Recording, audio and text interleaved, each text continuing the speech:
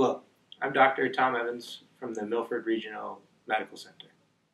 Symptoms for COVID-19 include fever, cough, shortness of breath, runny nose, sore throat, body aches, and sometimes gastrointestinal symptoms. If you have any of these symptoms or you have concerns, there are ways that you can access information. You can fill out our assessment survey online, and you can call our hotline. You may be wondering if there is a way to get tested. There is. If you have these symptoms, please call your physician, and you will be led through additional questions and what the process may be. After calling your PCP, they will determine if you meet criteria for testing. They will send us an order and we will book your drive-through appointment.